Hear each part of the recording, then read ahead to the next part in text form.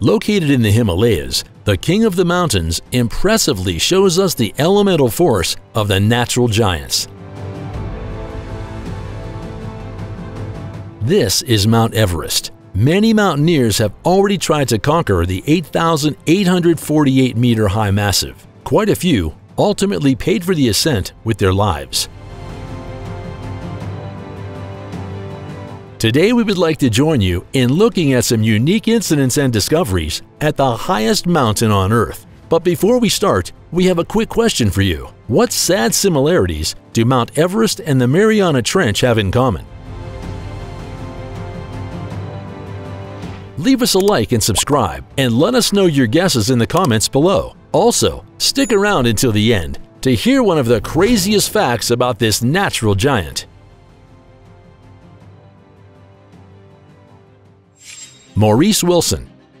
In the early 1930s, Brit Maurice Wilson fell ill with tuberculosis and soon after suffered a nervous breakdown. After the doctors could no longer help the former lieutenant and passionate adventurer, he went into the hands of a controversial healer. And sure enough, the unorthodox treatment based on a mixture of prayer and fasting seemed to work, and Maurice recovered. During a short fast in the Black Forest, the Brit came across a report on the 1924 Mount Everest expedition. Despite the fact that George Mallory and Andrew Irvine never returned from their trip, Maurice made a fundamental decision. He would climb the highest mountain and conquer the Earth single-handedly. The fact that he had no mountaineering experience didn't seem to bother him. He also planned to take a plane to the Himalayas, although he had never seen the inside of a cockpit at the time. Although Maurice initially had great difficulty getting the machine under control due to an old war injury, the flying hours paid off, and he actually managed to land in India unscathed. As a result of a number of bans from the local authorities, the Brit had to scrap his original plans time and time again. Together with a few helpers, Maurice finally made it to Tibet in April 1934, disguised as a mute worshiper. After settling into a monastery there and befriending several monks, it was time for the challenging ascent. After the first attempt fell through due to bad weather, the second should lead to a long-awaited ascent to the summit.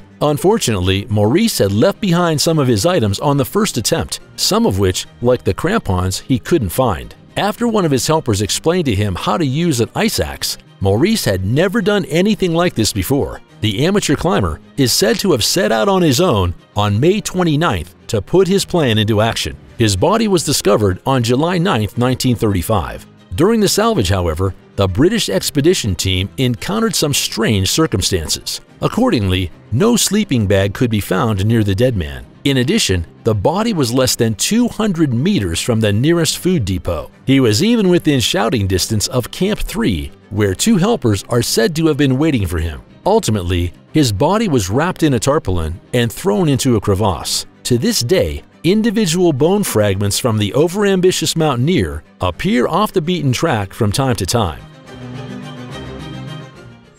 Mallory and Irvine. To this day, the British Mount Everest expedition of 1924 is overshadowed by one central question: did George Mallory and Andrew Irvine reach the summit or not? After the two attempts had been aborted, the third and final one resulted in the disappearance of those men, who were to become the first climbers of Everest. Mallory's body was discovered and identified in 1999. There is still no trace of Irvine. Later, Noel Odell, who was in charge of the expedition equipment at the time, stated that the two missing people very likely reached the summit. Accordingly, he would like to have recognized two black dots in the distance. However, it should be mentioned at this point that the place where he claims to have seen the two varied again and again. The information that Odell made about the weather also proved to be contradictory. Finally, in 1986, he admitted he wasn't sure which tier of the summit pyramid he'd spotted Irvine and Mallory on. The camera that the mountaineers carried with them at the time could possibly provide an answer to the question of how to climb the summit. However, this was not discovered on Mallory's body, so it is that Tenzing Norgay and Edmund Hillary are still considered the first official conquerors of Mount Everest. According to their own statement, the two men found no traces on the summit in 1953 that would indicate a previous ascent. The trace of man. As is well known, we humans do not exactly have the best influence on our blue home planet, because in the meantime, we have actually achieved something that we really shouldn't be proud of. We have polluted the lowest point of the sea and the highest peak on Earth with our garbage. In 2018, researchers in the Mariana Trench came across a commercially available plastic bag. Mount Everest has been considered the highest garbage dump in the world since the 1950s. The basic rule is, wherever a person puts their foot, they leave their mark. Anyone who takes care of these traces afterwards, however, is on a completely different page. This is why the slopes of the mighty massif have been home to old plastic bottles, cigarette butts, packaging, and even empty oxygen bottles for some time now. For a long time, however, it was unclear whether the previously untouched snow world was now also contaminated with microplastics. The analysis of snow samples recently answered this question with a sad yes. In addition to fibers made by nylon, acrylic, and polyester, the experts also detected residues of polypropylene. It is very likely that all this contamination comes from the equipment and clothing of the climbers. In detail, not a single one of the 11 snow samples taken from an altitude of over 8,000 meters was free of microplastics. Pemba Dorje Sherpa. Pemba Dorje Sherpa may not be the first man to climb Mount Everest, but he is the fastest. On May 23, 2003, he accomplished the feat of reaching the summit in just 12 hours and 46 minutes. But just 3 days later, this record would be beaten again by more than 2 hours. Of course, Pemba couldn't let that sit, which is why the then 27-year-old climbed the summit on May 21, 2004 in 8 hours and 10 minutes. However, since he was traveling alone that day and there was therefore no one who could confirm the time, the record was initially doubted, but later officially confirmed by the Nepalese Ministry of Culture, Tourism, and Civil Aviation. Yeti. Basically, if something like a Yeti really exists, it has to leave some kind of trace. And indeed, the fabled snowman, who figures prominently in Sherpa folklore, appears to be hanging around near Mount Everest. When Eric Shipton tried to climb the world's highest mountain in 1951, he photographed some strange, strikingly large footprints at an altitude of 6,000 meters. Edmund Hillary and Tenzing Norgay also want to have seen such marks on their ascent. Norgay's father is said to have seen the Yeti with his own eyes. Invisible visitors. Death climbs with them. So far, more than 300 people have died trying to climb Mount Everest, and only very few of their bodies have so far been discovered. As a result of the countless deaths, some people are convinced that the restless souls of the dead are still on Everest, an eerie notion that should be supported by some chilling testimonials. Let's just take a look at the frightening statements that the summit conquerors Dougal Haston and Doug Scott once made. During their ascent in 1975, the two men were forced to spend the night in the death zone. After the climbers dug into the snow, none of them knew if they would make it until the next morning. With oxygen running low, supplies running low, and their butane heater running low, Haston and Scott were expecting the worst when the unbelievable happened. Both climbers reported sensing a third presence near them. A noticeable warmth even emanated from the unknown. But that's not all. The invisible visitor supposedly explained to the two desperate men how they managed to stay alive. Surprisingly, other climbers have also reported very similar incidents. Marine fossils.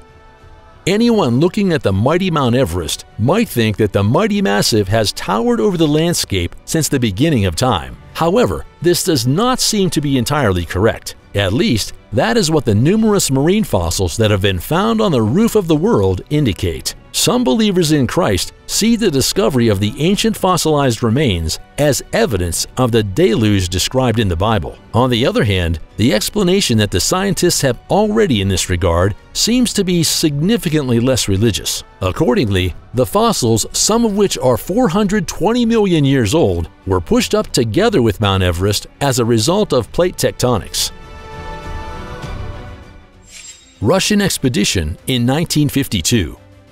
This story is very strange and has never been explained, even after more than 50 years have passed. According to historians, back in 1952, the Russian government sponsored an expedition to the summit of Mount Everest. If the ascent was successful, it would have marked the first time anyone had successfully made it to the top of the mountain. The idea was for a small team of climbers to reach the summit and place photos of Lenin and Stalin at the top, with Russia claiming this as a win for the entire country. We know that the hikers made it a long way up the mountain. We don't know for sure how long it took them to reach the top, but they nearly made it there. Though as the hikers were beginning the final leg of their journey to the summit, they disappeared. They were just a few hours away from claiming their place in world history, but they vanished off the face of the earth, never to be seen or heard from again. What makes the story so strange is that their bodies have never been recovered. On top of this, none of their equipment has ever been found either. By all means, it seems as though the expedition never even took place, and that is certainly a possibility. We know that Russian government doesn't shy away from controversy. When asked about the expedition, the government refused to admit whether or not the trek actually took place. It's possible that the trip truly did not happen, and that the government refused to speak out about it for fear of controversy popping up about the deaths of these brave men. However, if it is true, why have none of the bodies or belongings ever been recovered? On the flip side of this, the trek may never have happened at all, and the government was just puffing up its feathers to make itself look better than the other countries from the time. We really don't know for sure, and it's possible this strange mystery will remain unsolved forever. Corpses by the wayside. The highest mountain in the world has a macabre nickname. It is also often called the largest open-air cemetery in the world. Since Edmund Hillary and Tenzing Norgay first scaled Mount Everest in 1953, many climbers have followed them. Some stayed on the mountain. The upper part of the mountain is also called the death zone. The oxygen content is only a third of sea level. Barometric pressure makes the weight feel 10 times heavier. The combination of both causes the climbers to become exhausted very quickly. They will often begin to feel sluggish and disoriented. Organs can be extremely stressed. A maximum of 48 hours in these extreme situations is possible, and many climbers die. Usually they are left in the exact place where they found death. They serve as a reminder to other mountaineers. Anyone who finds death in the death zone cannot be recovered. The weather conditions, the terrain, and the lack of oxygen make it all but impossible to recover the body. The garbage problem. Climbers who climb Mount Everest say that you don't actually need a trail map to get to the base camp. It is enough to follow the trail of garbage. More and more people are climbing the world's highest mountain, bringing a lot of gear with them. Much of it stays behind on the mountain. Volunteer teams try to get the mountains of rubbish under control. Plain junk, human waste, oxygen canisters, torn tents, plastic and leftover mountaineering gear. That's what's left on the way to the summit. The increasing global warming also ensures that the bodies of mountaineers who died on the mountain are also found. However, the clearing actions are only a temporary solution. As soon as the mountaineering season starts again in the Himalayas, the tons of garbage will come back. There are various programs that Nepal wants to use to solve the garbage problem on Mount Everest. There's a garbage tax, for example, but it's ridiculously low, given the price of a Mount Everest expedition. What do you think of the amazing incidents and discoveries that have already been recorded on Mount Everest? As always, let us know your thoughts, suggestions, and feedback on today's video in the comments below. Don't forget to like and subscribe to stay up to date from now on. Finally, please take a look at the other videos on our channel, which we have linked for you here in the credits. And with that, thanks for watching, have a good one, and see you next time.